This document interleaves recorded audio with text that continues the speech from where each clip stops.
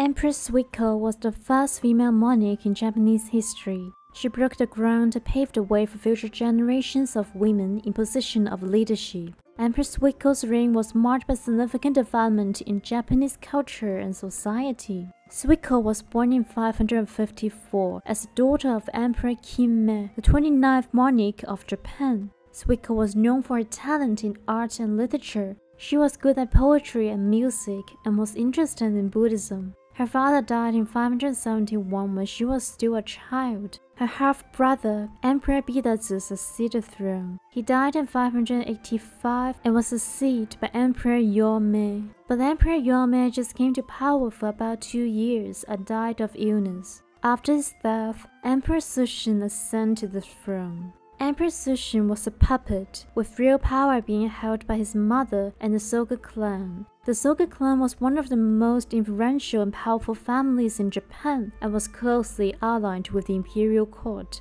The Soga clan also supported Suiko to become a regent to Emperor Sushin, as she was the member of the clan and was closely allied with its leader. As regent, Empress Suiko was able to use her position to promote the interests of the Soga clan and advance her own political agenda. During that time, there was a power struggle between the Soga clan and the Mononobe clan. In 592, in the midst of these tensions, Emperor Sushin was assassinated in a coup d'etat, and it was believed that he was killed by the Mononobe clan. After that, the Soga clan saw an opportunity to continue their power by supporting Suiko to take the throne.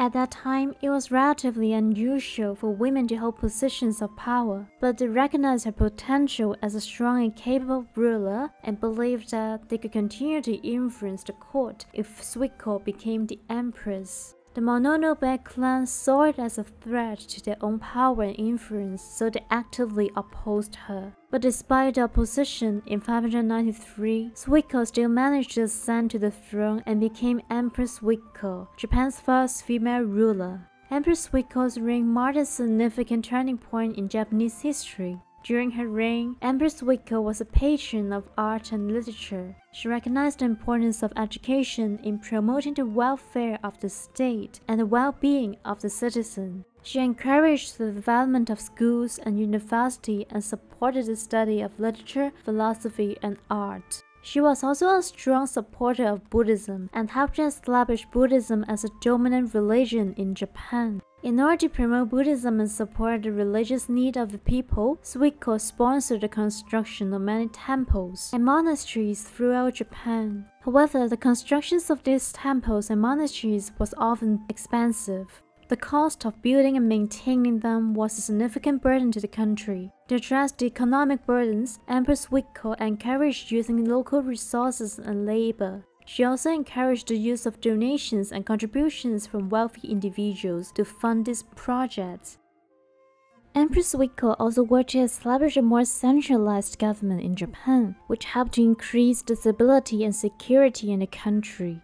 She adopted the 17-article constitution, which established a set of ethical principles for the ruling class, such as respect for Buddhism, importance of education, and the need for a fair and just governance. It helped to establish a framework for a more centralized and powerful state in Japan. The constitution is considered to be one of the earliest examples of a written constitution in the world. There was no record of Empress Suiko being married. Some historians believe that before she became empress, she was married to her half-brother, Emperor Bidazu, while others argue that she was married to her cousin. The details of her personal life remain a mystery and subject to interpretation. But as a female monarch in ancient Japan, she was not expected to marry, as the imperial succession was traditionally passed down through male heirs. Instead, her duty was to rule as monarch and to promote the well-being of the country and its people. Empress Suiko's reign ended with her death in 628 at the age of 75. She was succeeded by her nephew, Emperor Jomei, who continued many of the policies that Empress Suiko has established during her reign. Empress Suiko's reign was the longest female monarch in Japanese history. She ruled for 35 years and oversaw many significant political, social, and cultural developments in Japan. While there were other female monarchs in Japanese history, none of them ruled as long or had a significant impact as Empress Suiko.